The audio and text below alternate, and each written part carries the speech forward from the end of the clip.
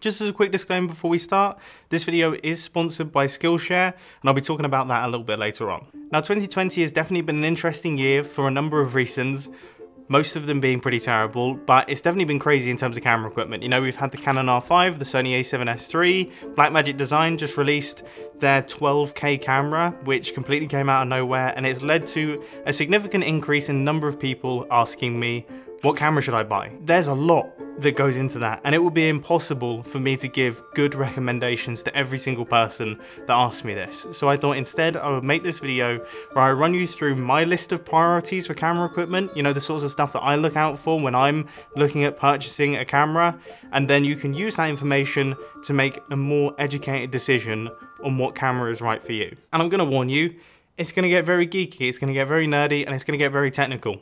And I love it. However, we're gonna have to start things off with the most boring thing and the least technical and the least nerdy thing, which is budget. I mean, budget obviously is a huge factor in the equation. An Arri Alexa Mini LF is the perfect camera for me on paper. You know, it checks every single box, except it's £70,000. So now it's not the perfect camera for me. Now, although it's the most important thing, it's also the most dull and boring thing. So we're going to be moving on from that, and instead we're going to be talking about codec. Codec for me is a bit of a deal breaker because I've been very spoiled for the past 3 or 4 years. I've been shooting in RAW video, and it's gotten to the point now where I can't actually see myself ever buying a cinema camera, or any camera for that matter, that doesn't shoot RAW video.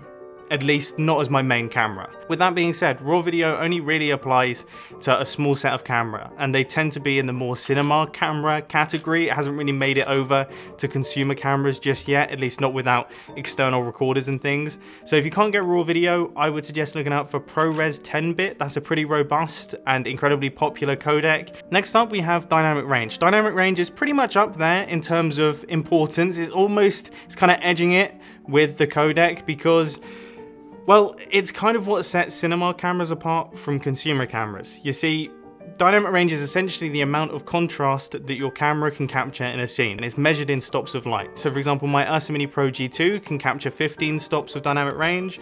This is a pocket cinema camera. I think this has 13 stops of dynamic range.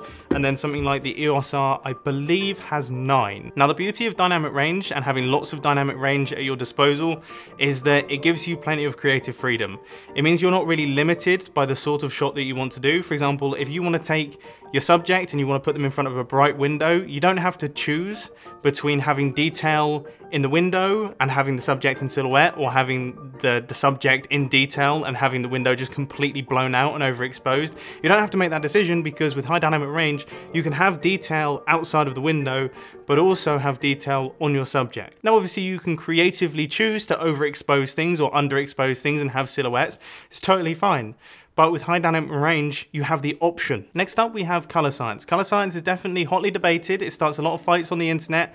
People arguing about which camera system has the best color science, which ones reproduce skin tones the best. And that's because it's very subjective. The best way to compare color science between cameras is obviously to use those cameras, shoot with them a bunch, put all of that footage into your editing program, and then just look at the clips and ask yourself which ones have the nicest colors, which ones look the most natural, which ones do I like the most.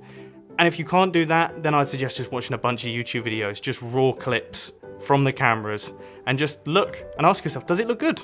Does the footage actually look good? Do the colors look nice? Next, we have the usability of the camera. The features of the camera that don't directly apply to the image, but they make it easier to live with. So for example, built-in ND filters. Does it have industry standard connectors? You know, do you have SDI ports? Do you have XLR ports? What batteries does it take? What is the battery life like? Does it have buttons for specific functions that I use quite frequently, or is it purely touchscreen operated? I mean, I've got a list of things here. You know, you've got the size and weight, the boot up times. Boot up time is incredibly important. It doesn't sound like it would be important, but certain cinema cameras take 20, 30 seconds to start up. And if you're shooting documentary content, which we often do, that's a massive pain in the backside. You know, something cool is happening and you're like, I want to film it. And then you press the starter button and you just sit Now it's time for a quick message from today's sponsor, Skillshare. Just the fact that you're watching this video suggests to me that you're interested in learning new things, and Skillshare is the perfect platform for that. It's an online learning community that I personally have been using a bunch recently, and I'm going to share with you some of my favourite things that I've recently picked up. Firstly, I took a class with Aaron Draplin of the Draplin Design Company, all about logo design, the secrets of shape, type and colour. I'm such a nerd for that sort of thing, and it inspired me so much that I spent the next few days in Adobe Illustrator designing all sorts of logos for various imaginary companies, and I went on to buy his book. That's how inspired I was. Next, I took a character animation class with B. Grandinetti, all about how to animate characters using Adobe After Effects, because I've always been curious about adding animation into some of my filming projects. And finally, I took a class on DIY cinematography by Ryan Booth. He covered the process of how to shoot a mini documentary with a fairly small crew, which applies directly to the sorts of things that we do, and I picked up a bunch of details that I'd never really thought of before. I think it's safe to say that I genuinely do love Skillshare. I mean, what else can I say? There's no ads, so you can focus on the classes.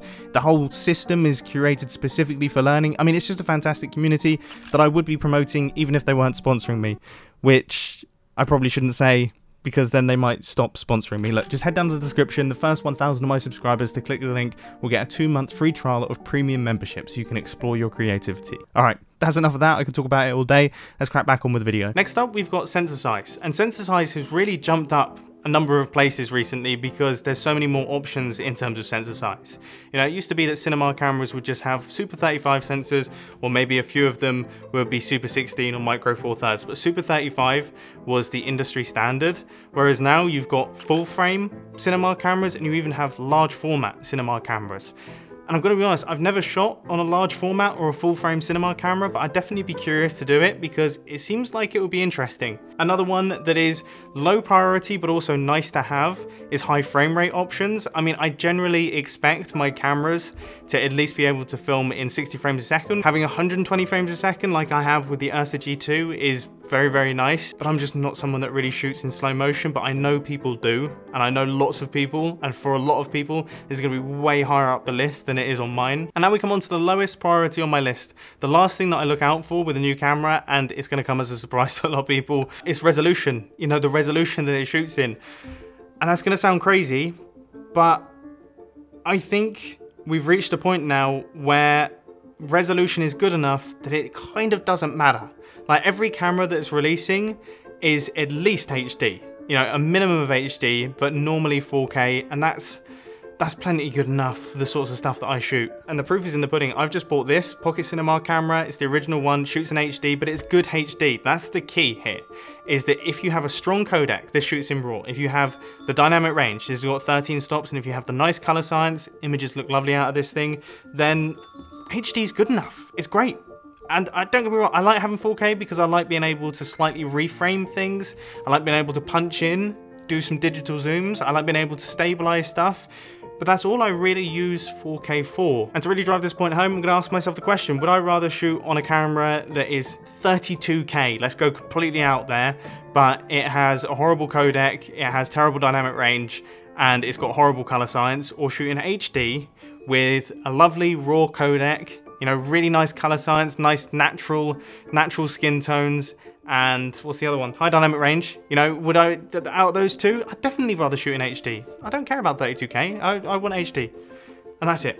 So those are my list of priorities in terms of buying a camera. I hope this has been somewhat educational.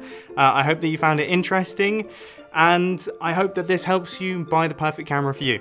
So you can stop asking me, what camera should I buy now? And if you do ask me that, I'm going to direct you to this video. Alright. Okay, I really do hope that you enjoyed this one. It's been fun to record, and I'll catch you in the next one. See ya!